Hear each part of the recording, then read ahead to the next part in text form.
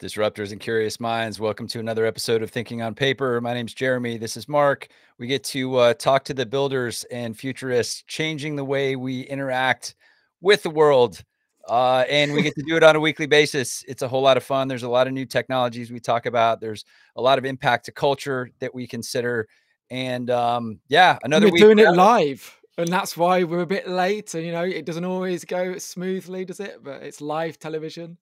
That's a fact. That's a fact. It's always fun, though. It's always fun. Mark, give me a perspective. I know you're super curious about this topic, about DeFi, about zero knowledge, all this stuff. Tell me what where your head's at with this and how we want to tee this discussion up. Banking the bankless, decentralized finance. Yeah, I am interested in it. I've been following I've been following the airdrop meta a lot. So the eigenlayer drops, the layer 0 drops, a lot of these new blockchains scroll linear. There's a ZKlink in a few weeks, and our guest chain ZKlink. There's a lot going on. There's a lot of layer 2s, and today we're talking about layer 3s. So just when I think I've got control of something, they build another layer on it, and I kind of, I have to learn a whole new paradigm of tech that I didn't really understand layer 2. So I'm coming at it with a curious mind, but also a confused mind. I find I find some of this tech incredibly complicated. And when people try to explain how ZK technologies and EVMs work, I thought, God, I wish I understood more. How about you? That's right. Yeah. So philosophically, all of this stuff is super intriguing, right? And technologically as well. But it's like it's like we want to really boil this down. So both disruptors, people who are building in this world, and the curious minds who are not building in this world, not even interacting in this world, but are interested in this world. We want to keep that in check as we go through this discussion. So, man, let's jump in. First of all, we want to thank our sponsor. They've been with us for quite a long time. Ripple, WRIPPLE. Ripple is marketing's on-demand talent platform. If you need a group of interdisciplinary experts or one very disciplined individual, they can point them at your project, whether it's a week long or a year long. These guys are great. Over 3,000 vetted solopreneurs, specialists that they can organize and point towards your project. WRIPPLE.com. Let's intro our guest, Mark, and let's jump into this discussion of banking without banks and money without centralized figures corralling it. Awesome. So yeah, engineer, crypto tech enthusiast, former Bitcoin miner, I believe, and since 2001, the CEO and founder of ZKlink, Vince Yang. Welcome to Thinking on Paper. Hi everyone. Hi Jeremy. Hi Mark. Nice to have you here. Thank you for having me here. Excited. And could I were you a Bitcoin miner? Is that how you got into crypto and blockchain originally? Exactly. And offline in Shanghai. And I think BTCC, Bitcoin China people were organizing this event together with Ethereum Foundation. So some of these Ethereum co-founders were there. So I was introduced to the idea of blockchain technology and also being Ethereum. It was also mind-blowing for me. And then after 3 years, I read about the white paper, but I wasn't really, I was still working on something else, right? And in the year 2019, suddenly a friend of mine, a very close friend, more than 10 years, I returned from the USA, and he decided to join the business and just started Bitcoin mining. And then we had this 3 months debate, and I found out eventually I was convinced. I wasn't like a believer in the beginning, and then I got convinced. I said, okay, we're gonna do this. This is so cool. We're gonna do this. So this is how we got started. And then about a year later, we found that there are actually a lot more happening in the space. A lot of builders are building cool stuff, and we decided to learn more and dive deeper into the technology. So we joined one of the largest decentralized exchange platform just to learn as a platform where we could learn quickly and more about the industry. And we stayed about a year, and did some different stuff, rotated on different function departments, including blockchain technology itself, and also how you run a centralized exchange business, like institutional, you deal with institutions, you deal with retails, you deal with assets, a lot of stuff to know. And after that, and we found there's something cool about the zero-knowledge proof. And it was at the time that I got introduced to zero-knowledge proof, actually. Of course, myself, I came from engineering background, so I know a little bit about coding. I'm not a like kind of like a gigabrains that actually for zero-knowledge proof. I do sharp and myself a language.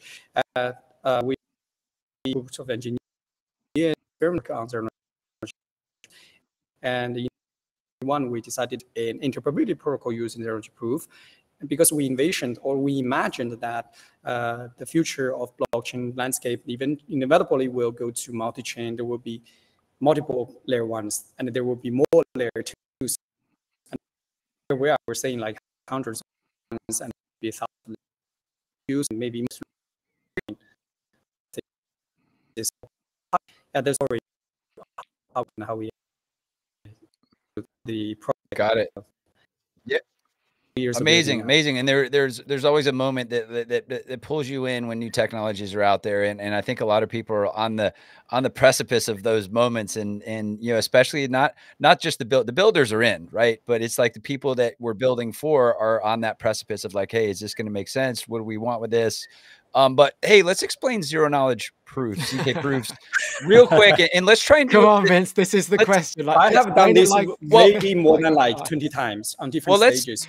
I would like Vince, I would love to do it in a way, because basically what it does in general, and correct me if I'm wrong, I'm super simply, right, is it governs a transaction between two people or communication between two things, right? So let's say we have three things right here, or even just Mark and I are two things, right? And how could ZK work as a technology to facilitate an interaction between Mark and I as entities? Yeah, that's actually, I think that's a very special way of asking this question. Let me think about it. Actually, we're doing something similar because we're doing multi-chain protocol. So basically, we're transmitting information between multiple chains, so there are multiple parties involved, right? So essentially, the way we're doing this is that, or the way that the zero-knowledge proof technology is involved in this is that you take the computation, the information, and process it in our off-chain servers, and you process the data. You do the computation, and then you post the results and the statement of the results that contains whatever information, the result. It could be transitional states, it could be transactions, it could be change or your balance of your accounts, and to these multiple parties with a zero-knowledge proof, a state root, and with a proof, and this proof can be verified by the VK, by the prover contract. Prover contract, this is a kind of smart contract that does the proving process that the results or the information you receive from this proof together with this proof is correct, because this proof can be verified. So it means that you have removed some data from like one party, and it does the computation in the middle. Any way you can do with that, as long as this is you can generate a proof. As long as you are able to generate a proof, it means that it complies with this the proof system. And then you send that results together with the proof, and it will be verified by you, by the other party. Then your statement or that information carried with the proof is correct.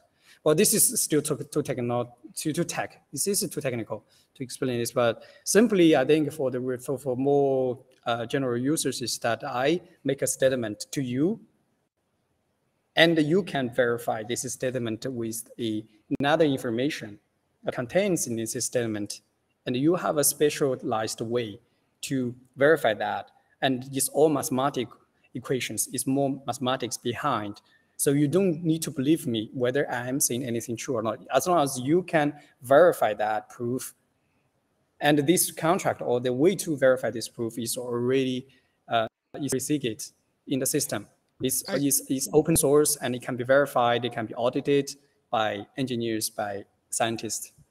Okay, let's use a real world example. So we're talking about finance, so let's stick with finance. So say, because I want my dad to be able to understand this kind of. So let's say that I am opening a new bank account and the bank want proof that I have a house and a job that earns X amount of money. But I don't want to tell the bank where I live or what my job is or how much money I earn. I just want them to yeah, that's basically can be money. abstracted to a statement of your revenue. And so how would that behind the scenes, like how would that proof manifest? Yeah, so basically, so what we could typically do is that we take the revenue information from the entity that is generating the revenue. We get the information and process that data and generate a proof and send that proof to your bank account, to your bank manager, where we have a deployed contract or a program, software program that can verify this statement. It's just a proof and this statement and it's true. Then what you are stating is true. Got it. So instead of me being the facilitator of an interaction between Vince and Mark, and me looking at a piece of data going from Vince and Mark saying, hey guys, this is the right data. There's a computer model that actually acts as that verification methodology. But how, so in the long run, I understand that as someone who understands technology, but how do you get people to trust computers? Yeah, that's a difficult. I guess you have on the mass to be able to verify would make sense to you. So a lot of mathematical people, like scholars and engineers, are doing that for you. So basically, you can do some experiment. You do experiments with this kind of system, right? And a lot of people, the more people using it, and no one's getting rocked or nothing funny or nothing suspicious happens, and you know that this system is actually working. And of course, on the design level, you need to have like these professionals to verify whether the system is as robust or as secure as they declare or what they state. That is why there's also security companies in the industry that does this for users, right? You need to have some third party that are the professionals that are able to tell are the codes correct? Are there not bugs, or what are the consequences if there's a bug in the code? That this is also the reason why we're spending a lot of resources on auditing as well, because we know that our users, the developers that are not specialized in the space, want to understand the math or want to understand the tech underlying, but instead they will trust these reputable third-party security companies to make the judgment for them. Yeah. I love your question, Jeremy, because you assume that people don't trust technology, and people are very suspicious of technology on the one hand, but on the other hand, technology flies our planes and drives our trains and makes our food and curates our existence, and we trust it blindly without asking too many questions on the whole. But I think there's something particular about maybe finance where there's a conscious, when it comes to funds, people tend to be more careful, right? Because it's just like, you make a mistake and your life savings could be gone, like that. So people need to be extremely careful with the technology that they're not familiar with. That is why education is super important in the space, and it takes time. Since we're not happening overnight, because this kind of trust does not build overnight. You need to make these things work. You need to demonstrate that they work well over years. And this is also what's happening in the DeFi space, right? A lot of protocols, and why they're popular now, because they appeared 3-4 years ago, and during the past 3-4 years, nothing happened. No incident happened. They are simple and they running fine. So then, like a lot more people, a lot more users will feel comfortable to use them. That is why new technology adoption always takes time. But in our space, in the crypto space, new technology actually adoption is already faster than the traditional sector, in my opinion, right? Because the information flow is so fast, you can always discover new tech. on daily basis. You know, a lot more cool stuff appearing every day. Of course, there are a lot of scams. There are a lot of like, you know, like rocks, you know, funny stuff, or insecure or ingenuine products in the space. So that is something that is this is something that is blocking the mass adoption at the moment, right? People, because you could make a mistake and lose your life. And that is why genuine builders need to stand out and present and educate and work with other institutions. And when you the more reputable institutions, the more key players you are working with, and the more trust, and the faster you can build the trust from the retails. And education is always the key. Education, and also hard tech speak for itself, but it takes time. Yeah, it's one of those things that, and this is more, so our conversations always go between like the culture and the tech, right? So this is more on the culture side, more the humanity side, that, you know, number one, humans love shortcuts, right? They love shortcuts that they trust, right? And once they trust the shortcut, you know, they'll continue to use that shortcut to make their life easier. Like it's like Waze, right? Using Waze to get from point A to point B. It's very easy, it's very convenient, but I'm also giving away all of my personal data I'm at the not same surprised time. to see that happening, because most users, or today is arguable that if there are more users on Telegram than and a lot more than on Uniswap. And Telegram, the Telegram bots, they're very centralized. To be honest, people are trusting Telegram, the company. Trust is more difficult for them to, and it takes the steps, a few steps further, for people to act service, but you just need to click and then you make a trade. So what happens behind is actually you have a centralized entity that handles your fund, transfer your fund, and complete that trades for you. And this is a lot better user experience and a lot easier access for retails, for, you know, common users. And it makes sense. And I hope that there will be no security incident in that, but the amount of trust or the amount of funds they're handling there is crazy.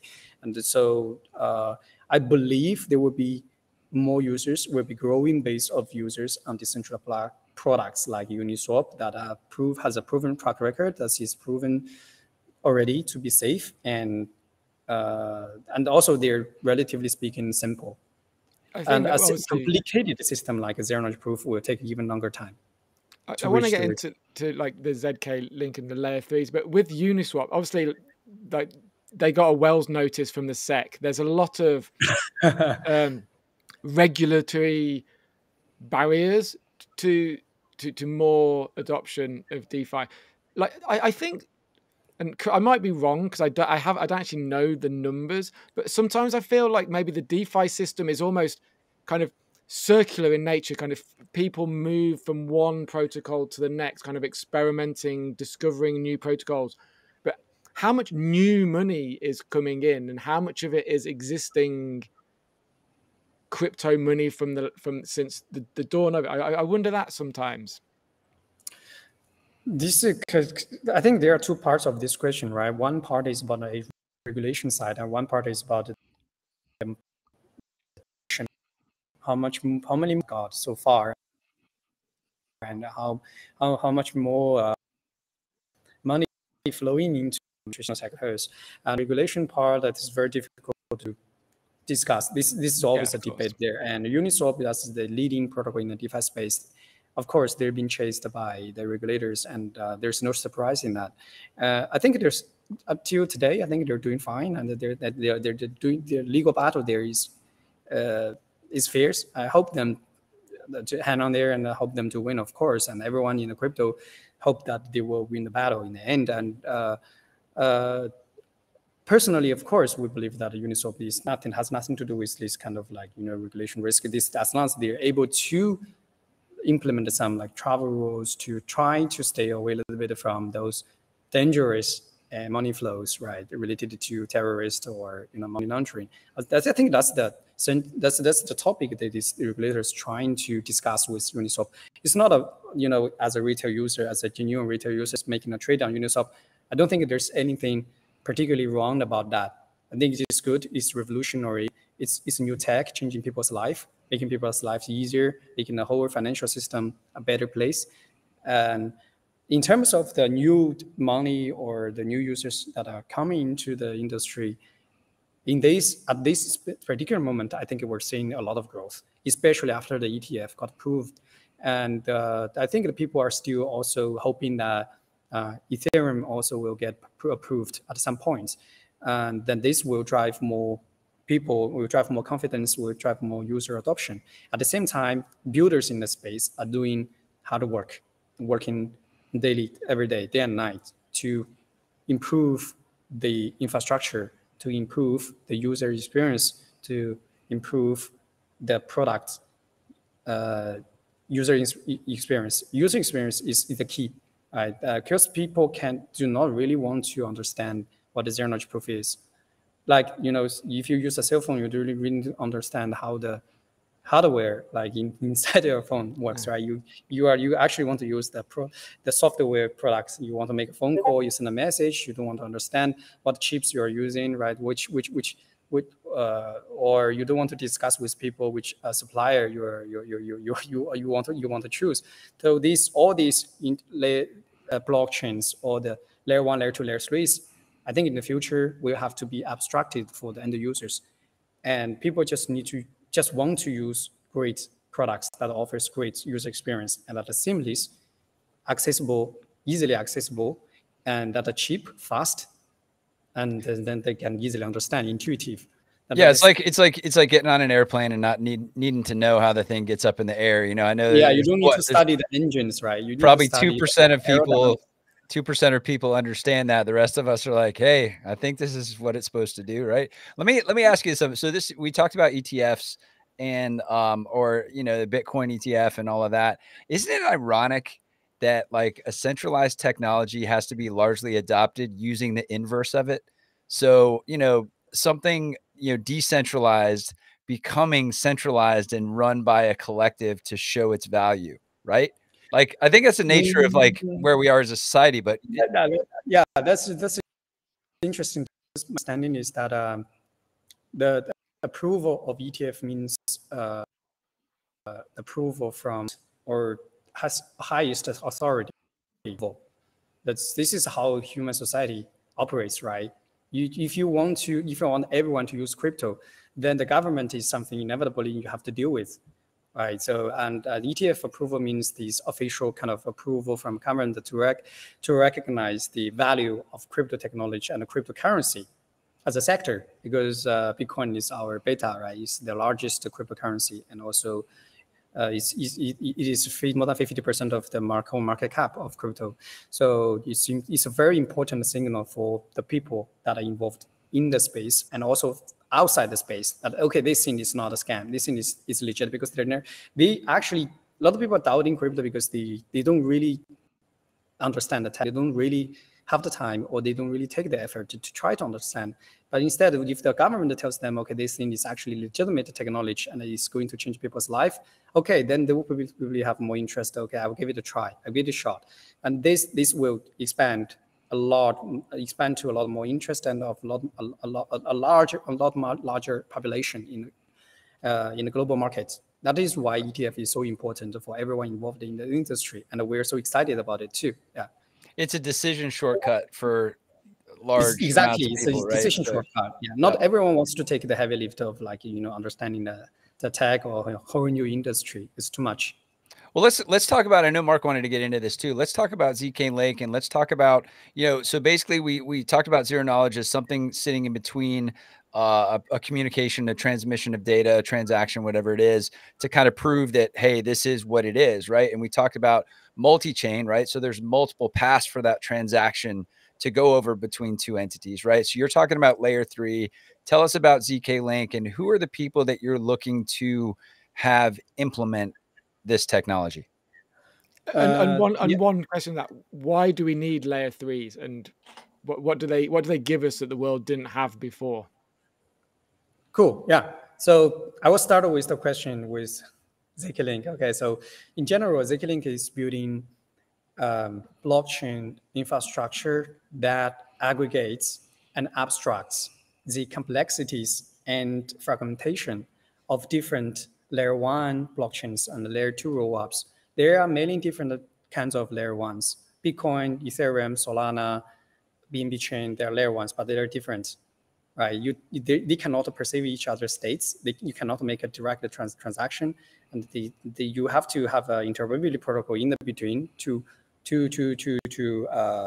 make a transaction happen, or to transfer funds, or whatever operation you do on the 2 different blockchains. You need third party in between.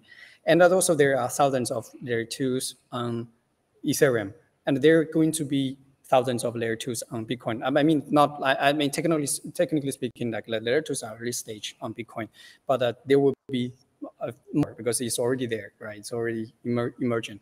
And ZKlink is building a solution to abstract away complexities and the fragmentation, the differences in terms of the ledger technology, the wallets, and the user experience among these different blockchains. We provide a one-stop access, a unified access to these different layer 1 and layer 2s. And we are EVM compatible, and also have applications specific for high performance applications. So we have 2 platforms, right? For the EVM compatible universal purpose platform, developers can build any kind of applications on our layer 3, which is aggregator that abstracts the differences of layer 2s. And then these users to use these applications will have the direct access to the funds, liquidities, assets, interesting opportunities from the different layer 2s. So instead of like understanding 10, 20 different layer 2s, they can stay on this aggregated layer 3 and access to the opportunities and applications assets from these 20 different layer 2s. And this layer 3 can sustain the security and inherit the security from this layer 1, which is Ethereum. So without making compromises on the security side. That's the reason why zero-knowledge proof is needed. Perfect. Let's unpack just the top half of that, because I think it's really interesting. So if I'm selling something, if I'm a Web3 company, I'm a startup, I'm trying to, I have a product that I want to distribute and sell to the masses using blockchain technology, but I want to open up access to people on all chains. So if you got Solana people, if you got Ethereum people, if you got, whomever else, right? I want to make it accessible to everybody. So this is a building block that my development team would partner with to make sure all of the coordination between chains is happening. Is that a fair statement? Yes. There's a way for us to work with your, we can provide the roll-up infra for you to have the access to any that are proof verification. We're not saying that we can support all smart contract platforms that can verify such proofs. Yeah, we're able to aggregate that and provide a unified access for you. So it's abstracted and simplified and unified access for you to build an application with. So you don't have to deal with 20 blockchains, and we do that for you. Exactly, yeah, that's actually a very good example for developers. And for users' perspective, if you use your application has already direct access to these 20 different blockchain assets and applications. So that means abstraction and aggregation and simplification. And you guys are invisible to the user level, right? When someone goes no, I don't think so. We're still functioning like a typical blockchain. Okay. Today we were not able to just cut that off. So people still have to connect with our chain. So we're like doing one chain for many chains.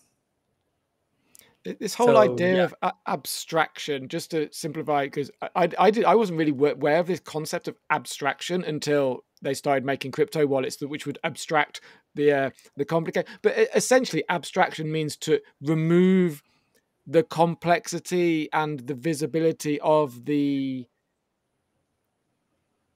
reliance on the technology, like from a user perspective, like abstraction. I think we're talking about a little bit of different abstraction here. So the abstraction I'm talking about is the abstraction of the technology stack that the developer has to actually deal with chain by chain, right? So this is abstraction for these developers. And for users, we're abstracting them to allow them not to have to make transactions or cross-chain transactions among 30, 100, 1,000 blockchains. Instead, they have one unified layer that gives them access. Any application in this layer already have the abstraction underlying. Yeah.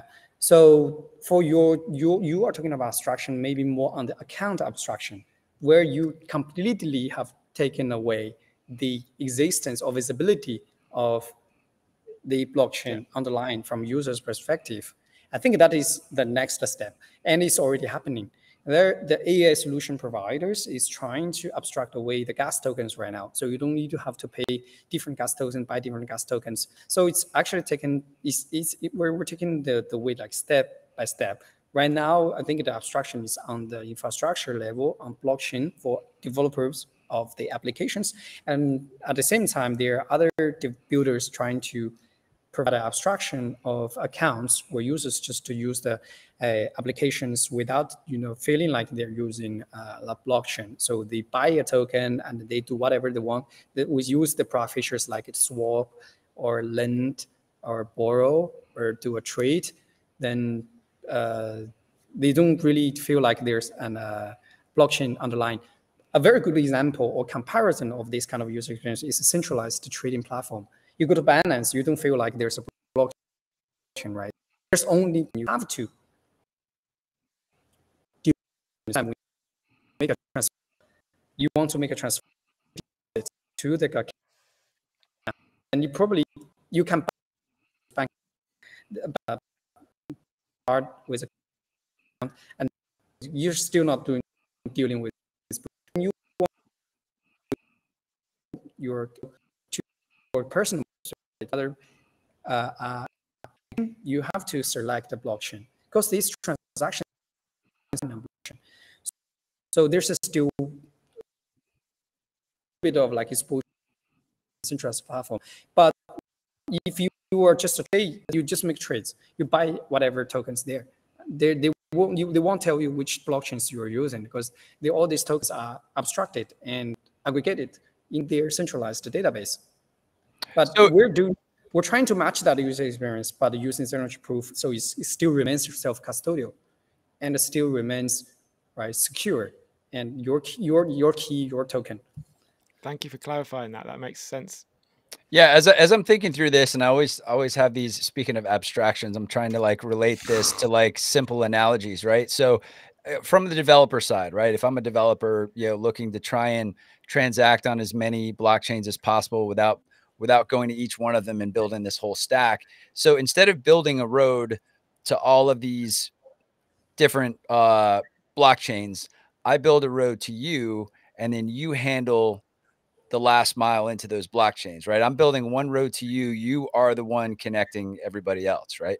Yes, correct. And it's important to understand that we empower the builders to build a universal purpose of dApps. And for a lot more interoperability protocols, they're trying to also connect the blockchain together, but they are doing this for transfer of funds, liquidity, and the transactions. They're not like, they do not function like as a blockchain. We are a blockchain that offers you a smart contract platform with access to thousands of blockchains. So there's still the trust mechanic there's always the trust mechanic, but there's a trust mechanic from developer to you guys because, they would know, like if they developed all of this individually to all the different chains, it would take forever, right? A lot of things could happen, a lot to manage, right? But they have to believe your connectivity and your infrastructure to each of those chains is equally good as if they would have done it themselves if they were a really good developer. So there's how do you build? They don't need to really trust us actually. As long as they can read our documentation, they would understand that our architecture is using zero-knowledge proof. So the way we connect to the other blockchains is completely trustless. Because like I said in the beginning, that's we post the data, we post transactions, we post the transitional states of our blockchain to the other blockchains using zero-knowledge proof, and that can be verified. So it is validity proof. It is completely trustless. The state changes can be verified by by equations, so it's not placing trust on us, on the builder team. So the system, as long as it functions correctly, there's no bug, which I mean, then this platform is trustless. So whatever transactions happens on this platform will be verified by ZKP technology on the underlying base chains. So this kind of protocol is used in this way. So we so that we call ourselves we inherited the security of the underlying chains. So there's no additional security trust on us on the platform we're building. That makes sense, but it's like bonkers for like regular people to understand, because it's like you're building trust without trust. Yeah, like, yeah. wait, So what this the- part, I think it is not meant for Right. end users. I think it is more for the developers. That's just why we have very The detailed. whole of crypto is bonkers at the moment for people outside of crypto. I think that's one of the beauties of it, but also one of the hurdles of it, because literally, like, if you spoke to non-crypto people about what the hell is happening and like what people are doing, it'd like blow their minds, I think. And that maybe is. Well, here's the thing. This just popped in my brain. Another weird analogy, right? So how long is it going to take for people to trust mathematics, right? So if you think about, I just look back to history, right?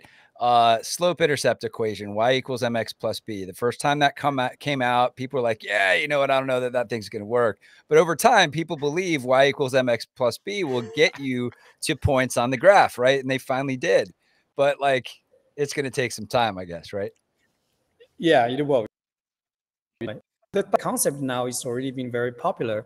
A lot of projects are adopting this technology, and a lot of capitalist tension, exposure, other discussions like right now we're doing one, right? To retail to end user understand a little bit better how this tech functions and why it is important, and what are the value add, and how it's a great potential in this, not only inside network. I think it is to be. What are the biggest questions? What are the biggest questions you're getting in some of those trainings that you're running? What are the most common questions that come up, and how do you answer those? About the layer 3 or about the ZK? Just anything as you're running through these trainings with these institutional investors, with these or whatever, whoever that might be. Yeah, particularly with regards to the platform that we're building, because these technologies at a cross section of different sectors. So there's interoperability, there's and also there's chain and zero-knowledge proof. So it takes a little bit more effort to understand what we really do and how it functions. A lot of times we were asked about how you deal with the security, what is the security assumptions, how you transmit the message among different blockchains, how do you make sure all these transactions are properly settled, and what is the boundary of your security assumption, and what if one of the layer 2 or layer 1 fails, and what if what if the layer 3 fails, right? So there's a lot of assumption or discussion on the security issue, and I think particularly important among the developers to debate whether they think could correctly in long term. And from retailers, I think they just try to understand what the benefits, what does it mean for the users, right? What is the value add? Why do I care? Why do I need to use application on the layer 3? Why do I need to use why do I care about the ZKlink, right?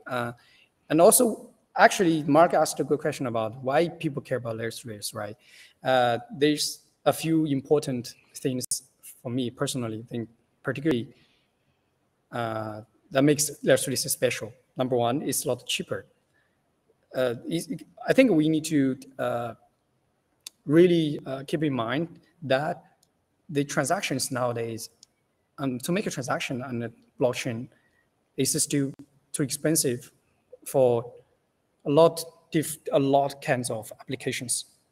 Let's say SocialFi, right? We have DeSocialFi, we have FriendTech, we have Farcaster, we have Telegram Town Network. Don't get Mark started on Farcaster. Well, yeah. No, but just on that, so there's a decentralized email platform called Dmail, like catchy title, and you can send emails on like Scroll or Linear or ZKlink. So it's kind of day-to-day, and it costs like 28 cents to send an email. It's like, no thanks. That's too expensive, though. No, that's too expensive for two. Yeah. But what if it costs like 0.02 for you to send an email? Then 0.02 cents. I'm talking about. Makes sense, right? It will be, and I think the three now making real progress by lowering the transaction cost to retail users. So now people like feels a lot more easier speculating or making bets on meme coins, and people having fun making bets on meme coins because this costs nothing. It costs less than 0.1 cents to make a transaction on the layer 3. And it could be even cheaper in the future because layer 2 is going to be cheaper. Because blobs.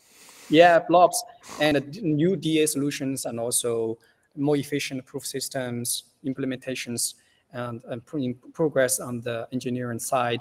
These cost reduction of layer 2s will benefit layer 3s too, because layer 3s settle on layer 2s, so it's cost less. And layer 3s are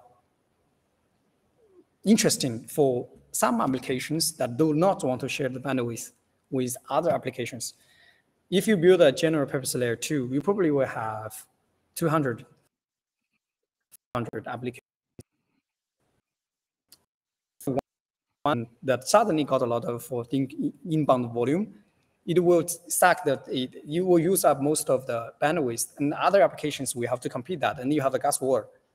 And if this gets worse, and even after gas wars, the transactions still become slow. This will not be acceptable for some financial products like high-frequency trading, like order book trading. You know, you were arbitraging, you're doing high-frequency trading, you want to complete like 10 trades within a second, but you do not really want to share the bandwidth with other like NFT projects, with game projects. So you definitely want to run your own chain, where all the bandwidth is for you, all the TPS is for your application. You have a lot more stable environments. So curious minds think about this. You pay for a ticket to cross a bridge, right? And a ticket to cross a bridge costs $20, and you want to cross it whenever you want to cross it. But all of a sudden, there are a million people crossing it right when you need it, and then that's how you balance. When you need it, you want to share. So like high performance applications, including order book trading, this is financial applications, so they needs to be extremely careful with what they promise and what they can actually deliver. Because one incident, people can lose like millions of dollars. And for gaming projects, the same, right? You don't want your server suddenly cannot settle that transaction, and you get click 100 times. This transaction does not go through. So this kind of, if you were talking about a real application that people really use on a daily basis, then you need high performance. And the layer 3 is giving that high performance in the sense that it does not share bandwidth with other people, with other chains. So layer 3, most of the time, people are doing one application on one layer 3. And we're doing this different because we're mostly focused on aggregation of liquidities, trying to enhance capital efficiency. So we're not going too far, right, for like futuristic, high performance gaming project or order book. On us, we want to still sustain the composability and still have this DeFi. We're taking a gradual approach. Right, on our layer 3 is still universal. You can still have 100 application, 10 application, 50 application that compose with each other. The core value proposition of us is unified access, aggregated liquidity, higher capital efficiency, simpler user experience. But for other layer 3s, they were building for certain type of application, so they go in the vertical approach. That they build one layer 3 for DeFi chain. They want to build a chain just to bet on meme coins, extremely cheap, fast. And then you have like other layer 3s like gaming layer 3, right? You've seen that. This chain is for one game project. So you have one application running on this chain, and there will be other verticals like social, like your real RWAs. Well, let's use our imagination. There could be a lot of other use cases. Can I take that further then? Because imagine a future that's not too far away where every brand has, instead of a website, they have their own chain. Would that, so you have like the McDonald's chain or the Chrysler chain or whatever it might be, would that chain be a layer 3? Or, and this might be a stupid question, is layer 3 the end of the line? Is there a world of layer 4s built on layer 3s?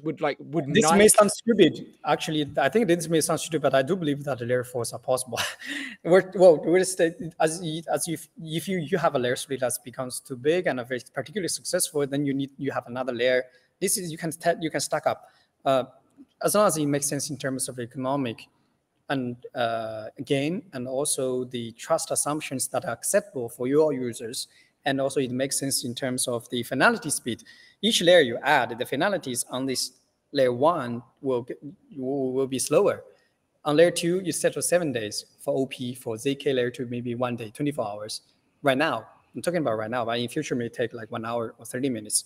On layer 3, and you set on layer 2, and layer 2 set on layer 1. If you want to gain the security from layer 1, you need to wait for layer 2 to settle first. And layer 3 settle first on layer 2 settle on layer 1. So this propagates. So the means layer 3 finality is slower than layer 2's. If you want to inherit the layer 1 security. And for layer 4, then you need for layer 3, layer 2, layer 1. And so your transaction settlements you have to wait for days and weeks.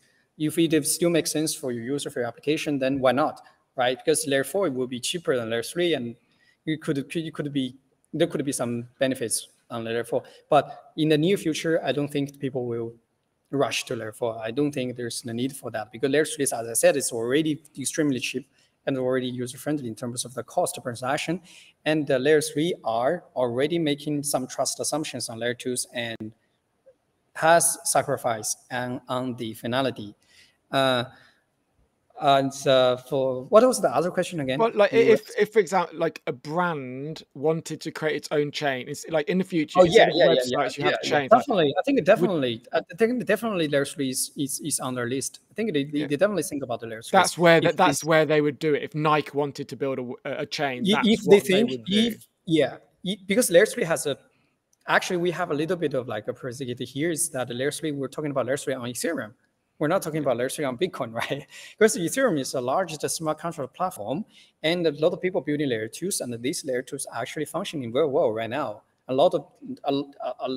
large amount of funds already on these layer 2s, and these layer 2s going to have native applications, native assets. Then it makes sense to have these layer 3s to spin up to avoid traffic within this layer 2 ecosystem, but tap to their ecosystem. Right. So all of this owns independent bandwidth, independent resource, completely self-sovereign and completely owned by themselves. So they can run this application, and it's just layer 3 is easy to build. Make no mistake, layer 3 is not like rocket science that's extremely hard. Layer 3 is just simple. It's very simple it's very similar to layer 2s. And there are a lot of Rust providers that can do the engineering lift for you. And for a brand like McDonald's, they say, okay, I want to build a new chain, and I only have these purposes for an application features that I want for this chain. Then it makes a lot of sense for them to consider using layer 3. Building a new layer 1 is also one of the options, but again, there's always some other alternative options like using Cosmos SDK layer 1. But if they want to stay within the Ethereum ecosystem where there are most of the liquidities on smart contract platform, like 40 billion, 400 billion, and you have layer 2s, a lot of native assets can appear, and you use an application that you want to tap to this liquidity and assets, you want to stay close to where the other applications are, because it makes sense, right? You want to build a new building in New York for a lot of reasons, although it's very crowded and it is more expensive, and it could be, but you can also choose to build in the middle of maybe Korea,